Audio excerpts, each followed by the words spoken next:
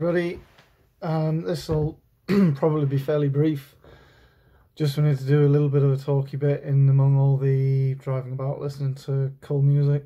That's my usual fare now, but yeah, I just want to say hi. Hope everybody's well. Not really got that much to particularly say. Life's just been, well, normal, pretty busy. Work's been busy, out earning money. Only real news is my doctor has passed me on for an autism assessment, which, you know, it's obviously quite a big deal. I mean, that has an impact, you know, if they say yeah, then, you know, I mean, there's a lot of mixed feelings on that one. On the one hand, you know, if it might open up access to assistance, but, you know, there is still a lot of stigma with it and a lot of misunderstanding and prejudice and so forth. So, bit of a mixed bag, that one, to be fair.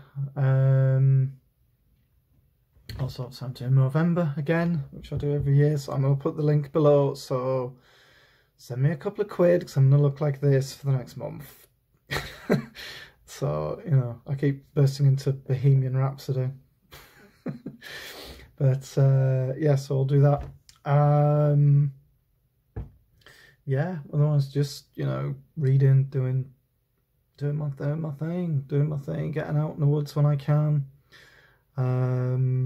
I've got a couple of cool books that they've just arrived. I probably won't get to read them for a little while, but one is a book about Jack Parsons. It's a really interesting guy, rocket engineer, occultist, died in very mysterious circumstances, like back in the 50s. A lot of strange stuff going on with him, so I'm quite interested to make a start on that. And then I got another book, which I heard on the radio. They sort of serialized it. They like did an abridged version, and they were sort of, you know, reading it, which is the Premonitions Bureau. Apparently a true story about a British government department, which was about people's premonitions and, like, seeing if they... I think it was after the Aberfan disaster, where a lot of people said that they'd had dreams of it and prophetic visions and so on. So it was like seeing...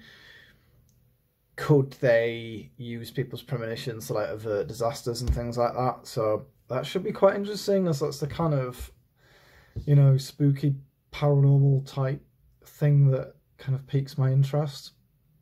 Today is Halloween. Hopefully this will go pretty much straight up.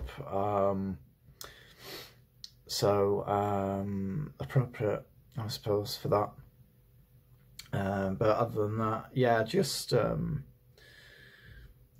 biding my time, just going along, just, you know, relaxing, healing. I mean, I think I mentioned before, you know, I mean, I've been doing psychotherapy now for the past sort of 2 years. I think we're sort of finally starting to get somewhere. I mean, it's a very long process, and I think part of what was going on there was what was happening in things were happening in my life that I was having to deal with sort of at the time. Particularly around dating and all that kind of crap. So having taken a step back from that, it frees up the space to deal with what needs addressing. So I think that's where, you know, I can actually do real work and process things. And I mean, half of it is realising just the magnitude of some of the stuff I've been through. Because it's quite easy to just dismiss it and, like, oh yeah, you know, everyone has a tough time. It's like, no, actually I have been through some extremely traumatic occurrences at the hands of other people, so it does need a careful approach. But another part of that as well, I mean, one lesson I'm sort of learning is about boundaries. Never really had a problem with other people's boundaries. I tend to just take them for granted. I find most people quite frosty. I find people you know, not very accessible, if you like. But I realised I sort of had in my sphere, particularly in online, is where it was often a problem, is I was sort of, there were people there who, having them around wasn't good for me for a whole variety of reasons. And I'm not going to single people out, and I'm not here to judge people or criticise, but if that's the if it's like, I mean, any interaction, it's an energy exchange, isn't it? You know, it's a two-way thing. And if that's not healthy, then it needs to come to an end. And I think I sort of found myself thinking, oh, you know, I'm not really comfortable having these various people about.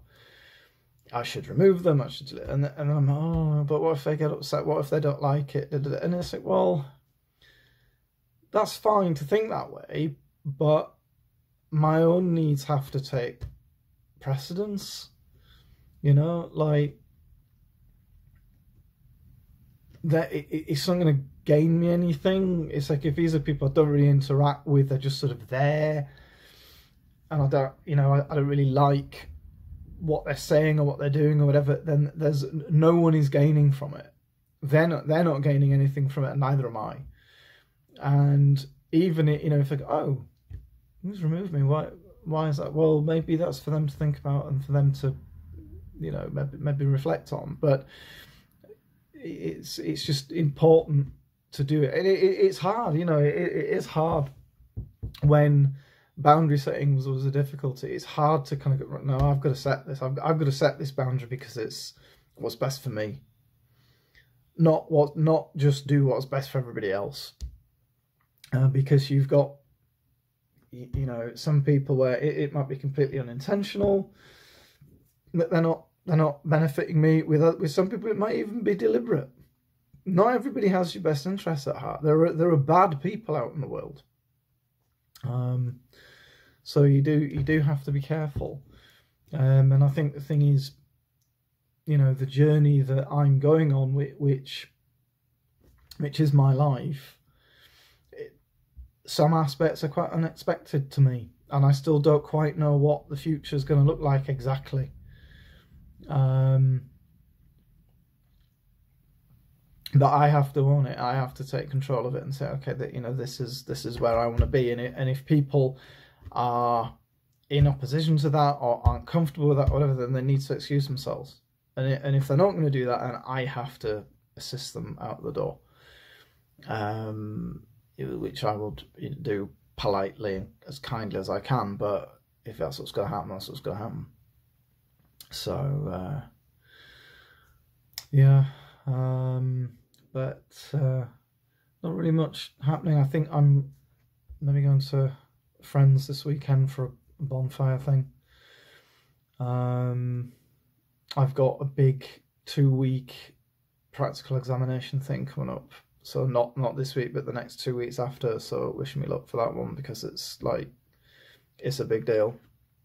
Like it's like, you know, career building stuff, like building my empire.